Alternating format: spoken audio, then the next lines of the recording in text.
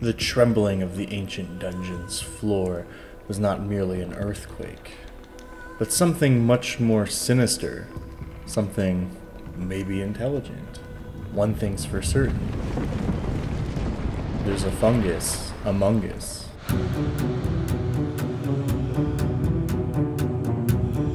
Hello and welcome to Monster of the Week, the show where we dig up old creatures from past editions of Dungeons & Dragons and other tabletop games and bring them to light for use in your current 5th edition D&D campaign. My name is Josiah, also known as Dungeon Dad, and today we are talking about a giant great ball of fungus. The Ascomoid, like many of the weirdest monsters in the game, came to us originally in AD&D. I'm pretty sure it was originally instituted as a sort of dungeon trap slash monster similar to the gelatinous cube. A creature that you would never really just encounter out in the wilderness.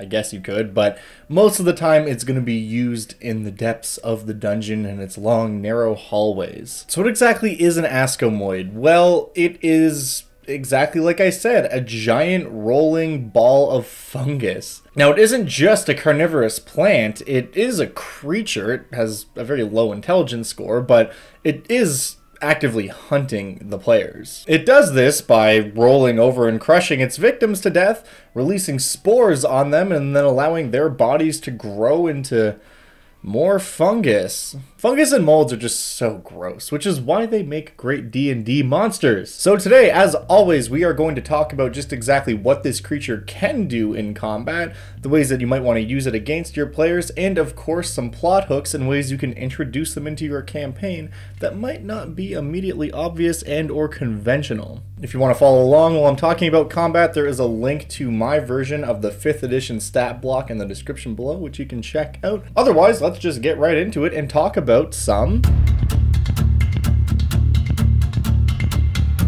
So I feel like the Ascomoid isn't the most subtle creature. You see a giant ball of living fungus, you can pretty much understand how it's going to operate.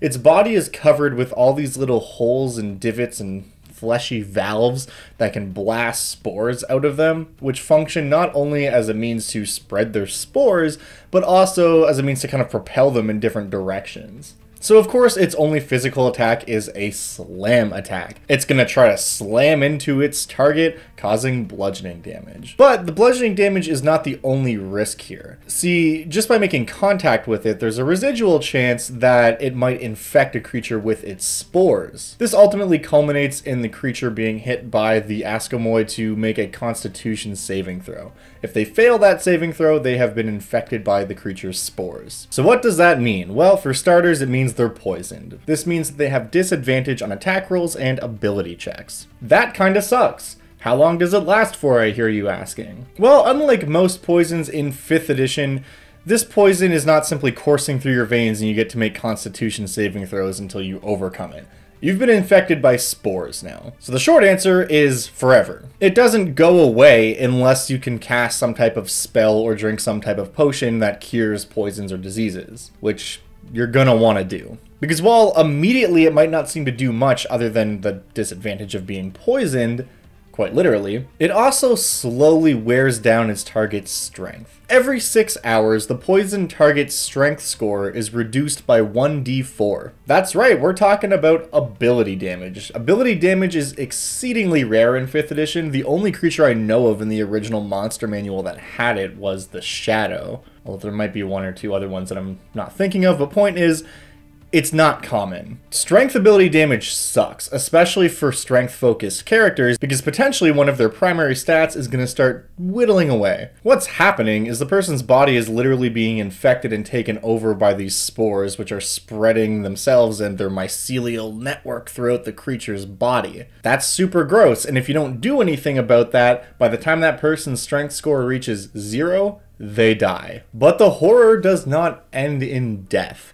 Because once that creature is dead, in 1d4 days, a really gross fungal stalk is going to start sprouting up out of their body, and from that stalk will grow another Ascomoid. This is how they propagate their species, by spreading their spores onto living creatures. And if the slam attack is still found wanting, they do actually have an ability to jet spores out of their body at an area out of one of the numerous openings on the spherical body of the Ascomoid. What this does mechanically is when they shoot out this jet of spores, it creates a 10-foot cloud of spores focused on an area that is centered on a point within 30 feet of them. This lacks the actual damage dealing properties of the slam attack, but all creatures within that cloud have to make that same Constitution saving throw, and if they failed, they're poisoned and infected by the spores. And that's pretty much what they want to do, is slam down their targets, infect them with spores, and hopefully kill the host so they don't have a chance to get away and maybe get cured of the disease. I've also given them a couple other fun options. I gave them the charge trait, similar to what the Minotaur has, which basically if they move more than 10 feet in a straight line, it allows their bludgeoning attack, that slam, to do a little bit more damage because, you know, they have the momentum behind them of rolling more than 10 feet. And speaking of momentum, I actually gave them a trait which is kind of relevant to an ability they have in the original AD&D stat block. The way that these guys used to work is their movement speed, as long as they kept moving in a straight line, would double every turn. So they would go from being able to move 15 feet to 30 feet to 60 feet. I think that's a cool idea, but it's also a little bit clunky in terms of actually running a combat. So I basically melded that down into 5th edition style to make it, you know, easier to use, and gave it a trait called Momentum, where if it uses its entire 30 feet movement to go in a straight line, on its next turn it can dash as a bonus action, thus allowing it to move 60 feet, as long as, you know, it continues to move in that straight line. While not necessarily the most important ability in the world, I really wanted to find a way to incorporate that into the new stat block, because I love the idea of the players seeing this giant moldy fungus ball thing rolling towards them, and they're like, oh, that's pretty far away, we should avoid that, let's go this way. And then you get them to roll initiative or whatever, and the turn after that, it doubles its speed and keeps picking up towards them, making them realize suddenly, like, oh, we're in a bit of a situation here. Essentially, this entire creature's body functions as a sort of sensory organ, similar to the way that gelatinous cubes work. So that does grant it blind sight, but only out to 10 feet, meaning that it can kind of be aware of things that are immediately in front of it, but outside of that, it's relying on tremor sense to be able to hunt its prey down. The typical modus operandi of this thing is when a moving living creature gets within 60 feet of it, it detects their presence, and then it starts rolling. But, of course, the one drawback to having tremor sense is that it cannot detect anything that is not touching the ground. Meaning if your players are aware of this and they get cheeky with some levitate magic or even casting fly on themselves or something else akin to that, this thing's not going to be able to know where they are unless they're standing literally right in front of it. That's definitely a very hidden and subtle weakness of this creature, but one your players absolutely can and should exploit if they're able to figure it out. But I think we've all got a pretty good idea of how this giant ball of death fungus operates, so let's take a break from mechanics and talk about some rolling around at the speed of fungus.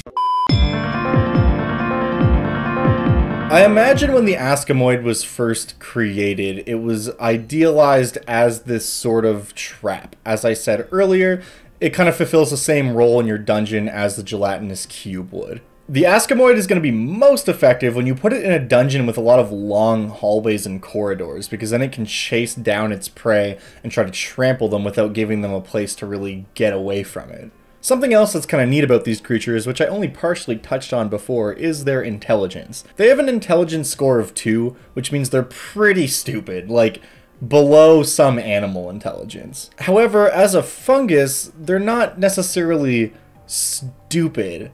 They just have a very different way of operating. With this whole mycelial network thing, they can somewhat psychically communicate with other Ascomoids. Just other fungus in general, really. What that communication looks, sounds, or feels like to them is completely alien to us. But the point is, they are able to coordinate. So if you have a dungeon where there's a long hallway and like an intersecting path, maybe one of the Ascomoids is chasing the party down that hallway, and another one is going around to cut them off and try to corner them. It can definitely be a pretty startling revelation to your players when they realize that these things are maybe intelligent and maybe working together.